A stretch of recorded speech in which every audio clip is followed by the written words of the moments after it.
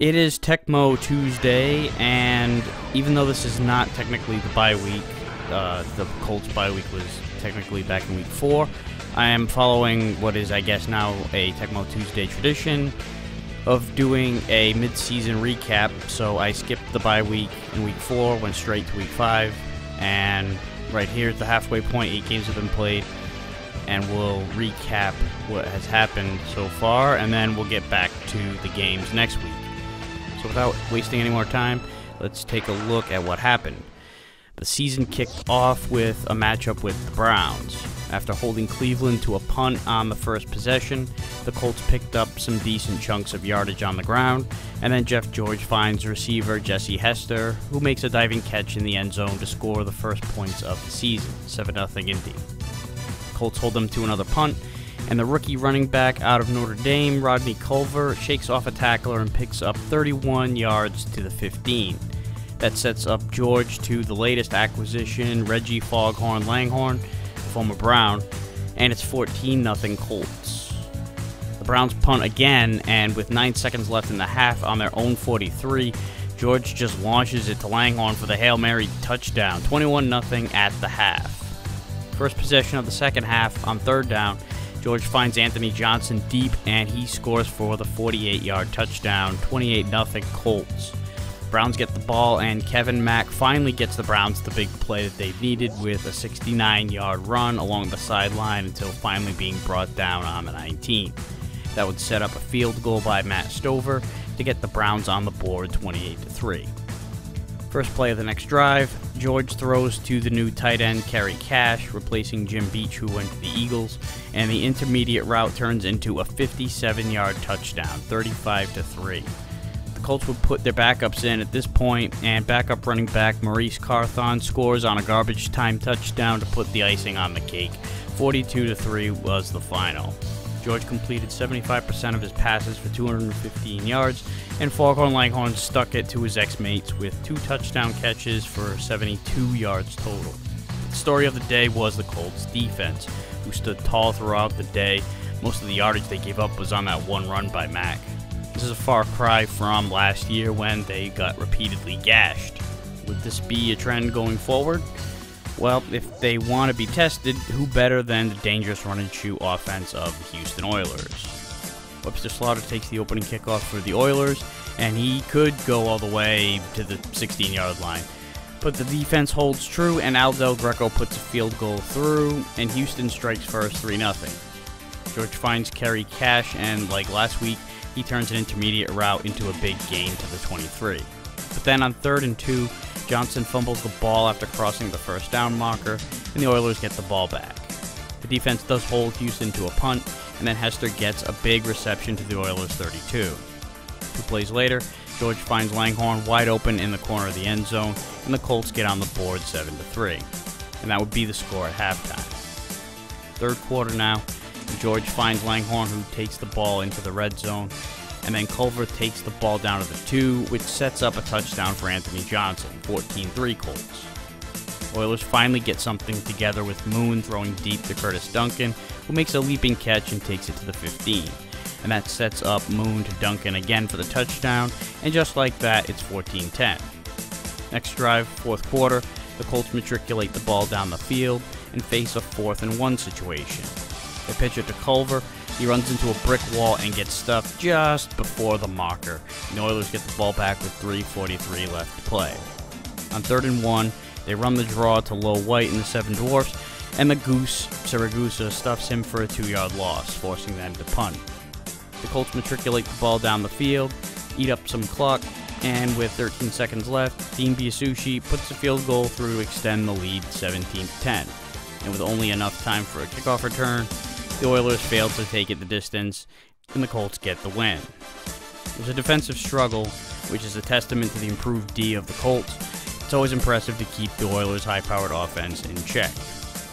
From one AFC powerhouse to another, the Colts' arch-rival the Bills are up next in what could be a pivotal early game in getting the inside track in the AFC East. Bills go 3-and-out to start the game, and from the shadow of their own goalpost, George tosses to Cash to pick up the first down, and then finds him again over the middle to the 28-yard line. Then the rookie Culver fumbles, but the ball sails out of bounds. Very next play, George finds Langhorne in the end zone for the touchdown, 7-0 Colts. The Bills play fake to Thurman Thomas, who Kelly ends up throwing to deep to set the Bills up in the red zone. After a sack forces a 3rd and 15, Jim Kelly finds future Hall of Famer James Lofton in tight coverage for the touchdown to tie the game at 7. Next possession for the Colts, Culver takes the short pass, but fumbles it again. This time it doesn't go out of bounds, and the Bills recover. Jim Kelly scrambles and runs to the 31, which sets up Thurman, who takes it all the way, and it's 14-7 Bills at the half. Third quarter now, Colts driving, and Anthony Johnson's the one who fumbles this time, but this one also gets out of bounds. Next play, George throws to Hester, who makes the leaping catch in the end zone, and it's 14-14. Now, strangely, both scores for the Colts were preceded by fumbles that fell out of bounds. Next possession for the Bills, Andre Reed makes a diving catch into Colts territory on 3rd down. That leads to a field goal attempt by Steve Christie, which goes off the upright, and the game is still tied. Colts go deep right away to Jesse Hester, who takes it to the 15, but the ball bounces in and out of the hands of Cash on 3rd down, and the Colts have to settle for a field goal to go up 17-14 with 2:45 to go. With a minute and a half left, Kelly goes deep to tight end Pete Metzelaars, who makes the diving catch and takes it to the 11. But the Bills can't quite put it into the end zone, and they kick the field goal to put the game into overtime. Bills win the toss, and the first play, Thurman takes the pitch and takes it all the way into Colt territory. That sets up Kelly throwing deep for Reed in the end zone, and he makes the catch in double coverage. Unbelievable way to close out the game. This time the Colts D couldn't make the big plays.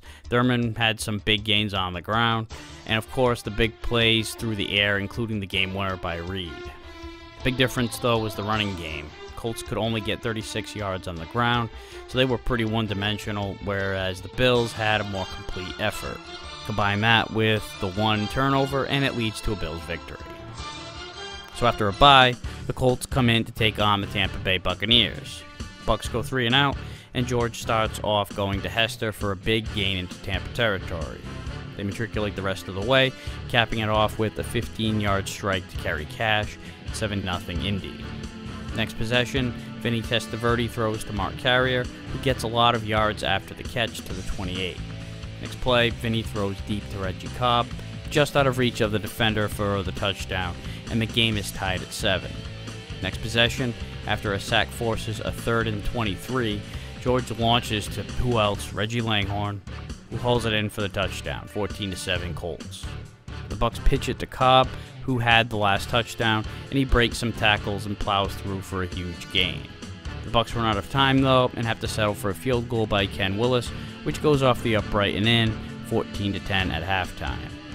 Clarence Verdon gets a nice return to start the second half into Tampa territory, and in the next play, Culver gets a nice run for a first down, but ends up getting injured, summoning Ken Clark off the bench. That would set up George to Langhorne for the touchdown. The cornerback just let him by, and it's 21-10 Colts. Tampa starts driving, and Vinny tosses it deep to Lawrence Dawsey for the touchdown, 21-17 late in the third. Colts matriculate the ball down the field, and Jesse Hester gets a big gain on the reception, but ends up getting hurt. So 2 starters are down for the Colts in this game. Anthony Johnson plows through, though, and scores to give Indy some breathing room, 28-17. Cobb takes the pitch and once again breaks through the defenders, and this time he takes it to the house, 28-24 Indy with 2.5 to go. Bucs fail to recover the onside kick, and the Colts work the clock for a bit until finding Kerry Cash in the end zone to make it 35-24, and that would be the final score. Jeff George completed every single pass of the game for 208 yards. One possible area of concern, though, was the explosive plays on the ground for the Bucs. Giving up the big play was the Achilles heel of the Colts last year.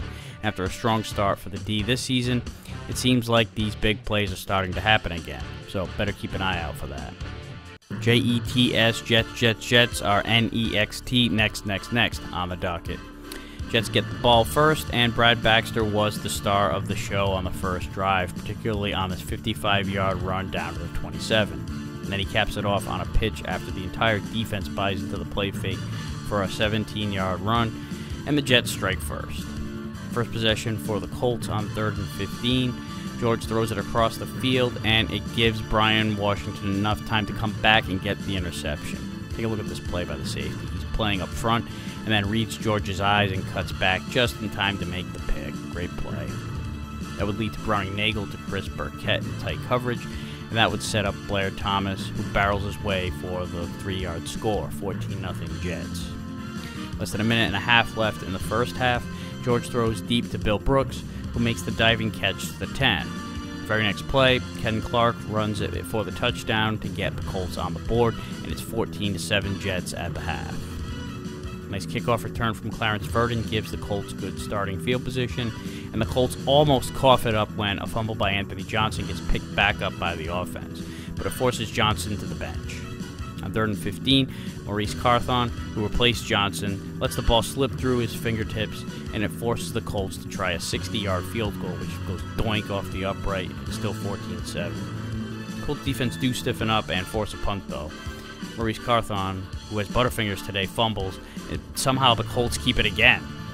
Very next play on 3rd and 10, George launches it to Foghorn Langhorne, and he makes the leaping catch to get the Colts into the red zone.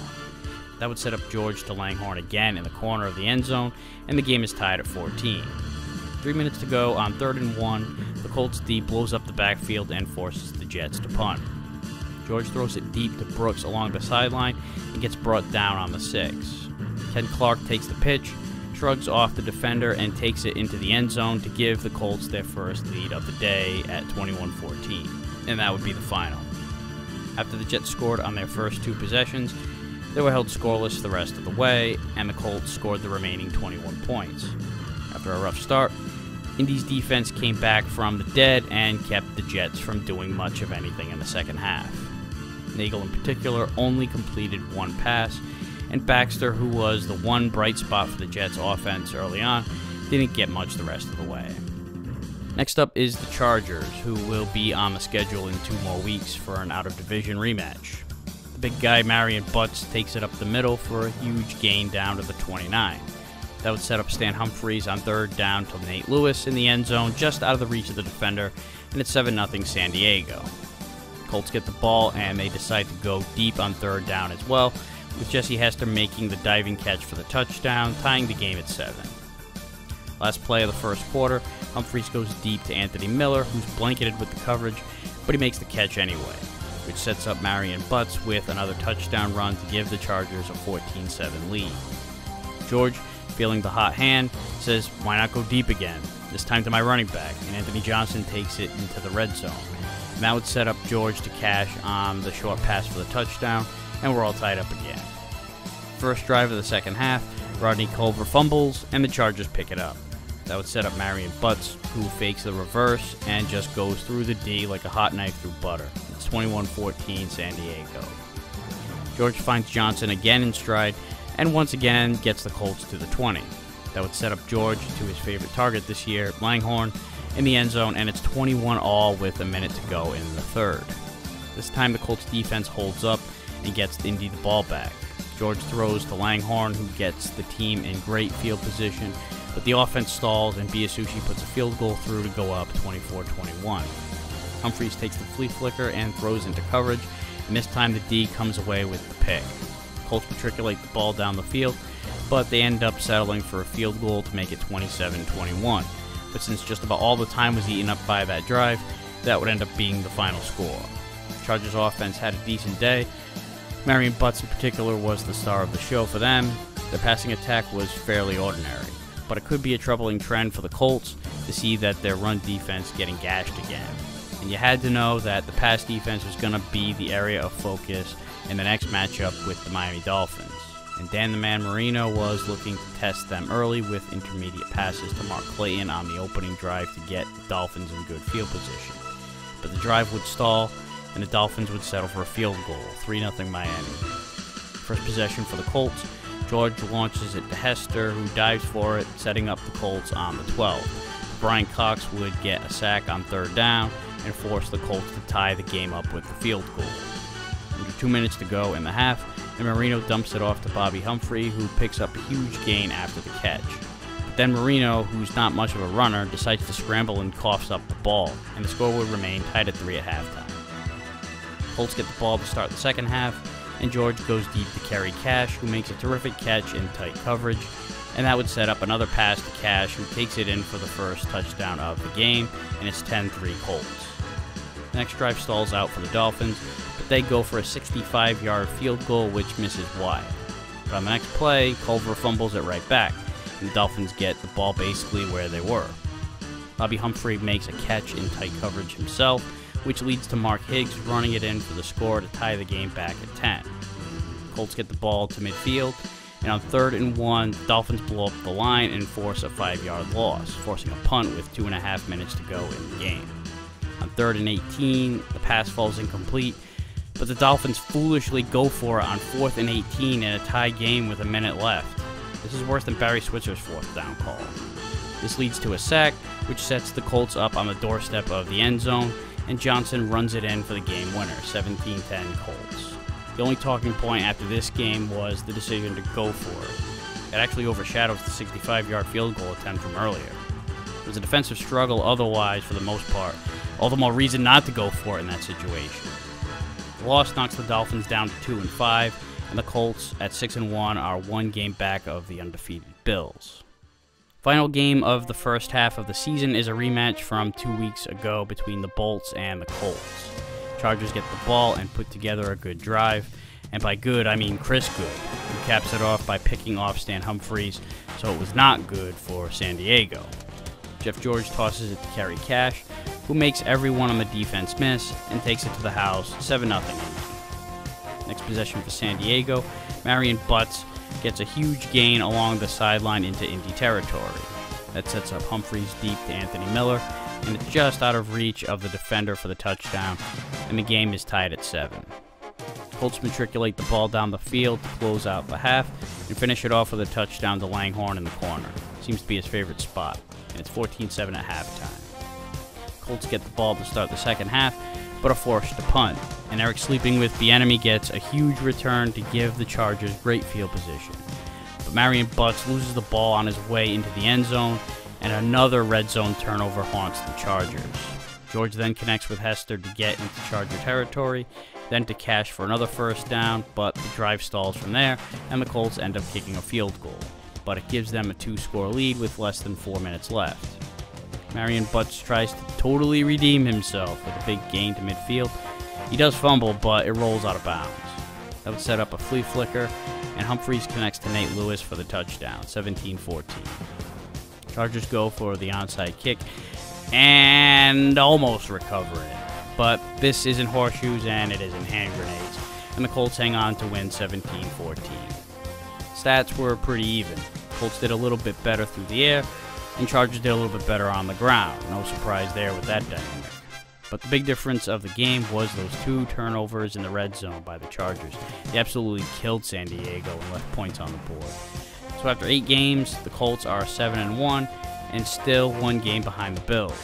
That 1 overtime win for the Bills over the Colts being the difference.